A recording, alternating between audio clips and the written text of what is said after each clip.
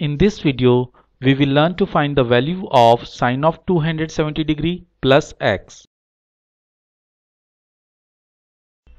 As we know, the trigonometry identity sine of a plus b is equal to sine of a into cosine of b plus sine of b into cosine of a.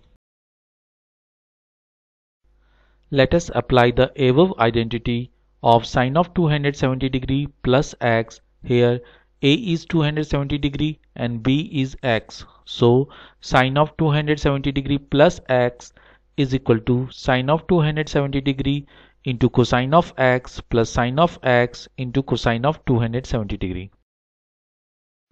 We know the value of sine of 270 degree is equal to -1. How to find the value of sine of 270 degree has been explained in the video appearing in the upper right corner. The URL address of the video has been mentioned in the description section as well. We know the value of cosine of 270 degree is equal to 0. How to find the value of cosine of 270 degree has been explained in the video appearing in the upper right corner. The URL address of the video has been mentioned in the description section as well. Let us replace the value of sine of 270 degree and cosine of 270 degree in the above expression of sine of 270 degree plus x. So we got sine of 270 degree plus x is equal to -1 into cosine of x plus sine of x into 0.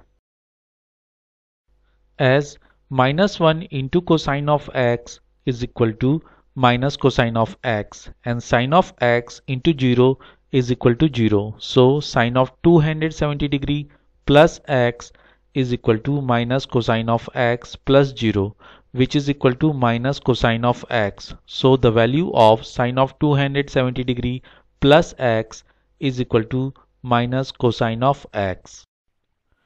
Thanks for watching this video. I hope you liked this video. Please press the like button if you liked this video.